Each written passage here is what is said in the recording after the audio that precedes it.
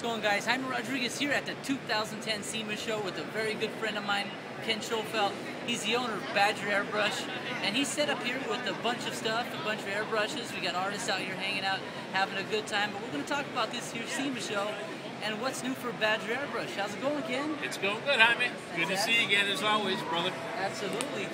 Why don't we talk about what's new with Badger here this year at Sema? Well, as you know in advance, most of the new stuff we're doing is design improvements, stuff like that. We've come out with a couple new products, not necessarily related to the automotive guys, sorry. But we've recently come out with woods and water taxidermy paint, which is off to a great start for the guys who make the fish look real and stuff like that, well after their day. So we've come out with that. We're doing a lot at developing new paint products and stuff since we started making our own paints a couple of years ago. That gives us a new field of expertise to expand on and do new things. Yeah, I really like the Spectra text. So if you guys haven't tried the Spectra text paint, that's their new textile paint. It's a very smooth paint. The thing I like about that paint is that all their colors perform very similarly.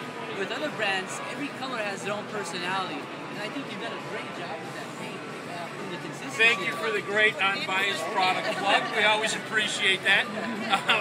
But other than that, as far as design improvements, you've been involved yourself with some of the changes we've made in the guns, primarily focusing on smoother trigger action and stuff.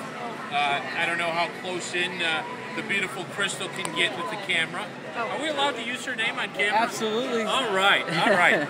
She should be on the other side of the camera, but someone's got to hold it anyhow. But the rocker levers have an increased curvature, so it's a smoother action.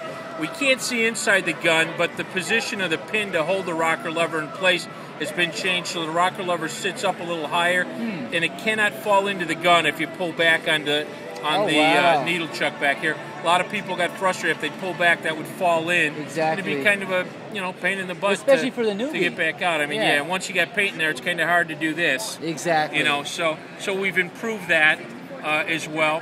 We're actually going to be coming out with a new finishing process on these that is designed for rubbing parts that aren't mating parts, and it helps reduce any friction that would be between those parts. And that's something that's coming. I mean, it's very smooth now with the initial changes, but we're continuing to look for new ways to create smoother, better airbrushes, and that's just something we're working on. And that's going to be on all the Renegades. Have the new curvatures on the rocker levers already, the Omni guns, the Theron Chandler Vegas, and one of the nice things we've got planned is for mural painters. We're coming out with a new and larger. This is the Velocity Supercharger, and basically, if you're not working on anything that isn't at least 10 feet by 30 feet, you have no interest in this airbrush. And for those of you who are wondering, no, it is not. So that's some of the new stuff. Yeah, that's some of the new stuff that we're doing. Focusing very much on design right now, and going back and seeing if there isn't anything we can do better that we're doing well, but can we improve it, type stuff. So. The thing I like about Badger is they work really close with the airbrush artists, and they really listen to what they have to say. I think that's key in a successful company, and you've done really well with that. Could you expand on that? Yeah, I mean, we're not airbrush artists, but if we fail to acknowledge the needs of the airbrush artist when we design things, we're not going to do them justice. We're not going to address their needs. If we think we can sit in a conference room and say, this is what the artist needs, and then push that on them, as opposed to letting them tell us what they need and trying to incorporate that into our product design, we're going to better serve their needs by doing that. I think I'm proud of that. Something that Badger, as an American manufacturer, I think does a better job than anybody.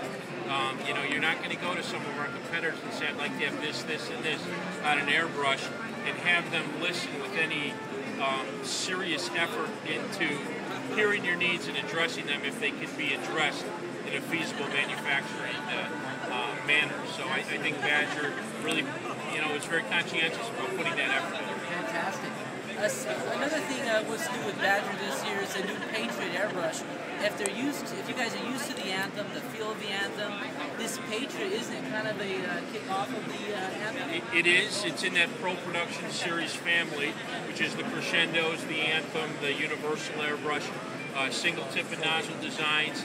The Patriot is the gravity feed. version of that Pro Production Series airbrush. It has a little bit finer needle and nozzle, which is interchangeable with the Anthem and the Universal's needles and nozzles.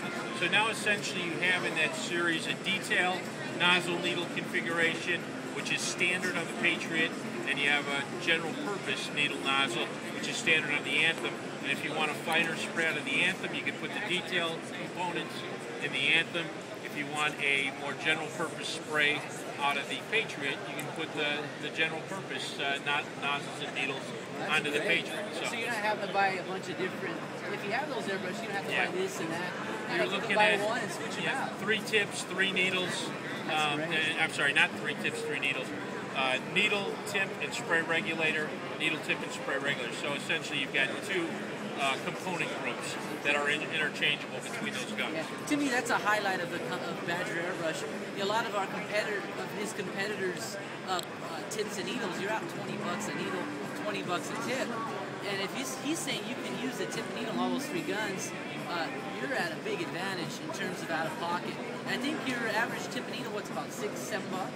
I think the tips run about $4 or $5. The needles run about $7. I've yet to memorize all those prices after all these years. But yeah, there's no doubt it's a more cost-effective maintenance program if you're into the Badger product line. Fantastic, great. Now the Patriot, again, that's more for the model enthusiast, custom guy? It's for the person who's enjoyed working with the Anthem but wants a gravity feed variation of it that allows them to work at a lower pressure when they want to get more control. A lot of those guys are model painters.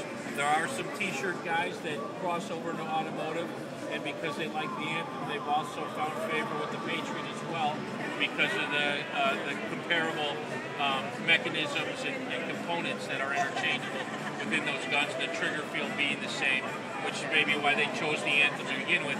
Now they can get that same feel in a gravity feed gun. So, yeah. Great. Well, now as far as Sema goes, what do we got going on out here this year? Well, you very well know we've got a lot of talented artists, yourself included. One of Jaime's pieces right here, which initially didn't even bring into the show, and told me about it and said it's got to be here. Jaime is one of the, the perfect, he's the epitome of anyone that says he can't do it with a Badger airbrush. Only needs to look at one Jaime Rodriguez piece and realize that that's a fallacy. You can most definitely do with a Badger anything you can do with any other brand. And there's a lot of good brands out there. Iwata makes a good product, Badger makes a good product, but Badger makes just as good of a product as all those other brands.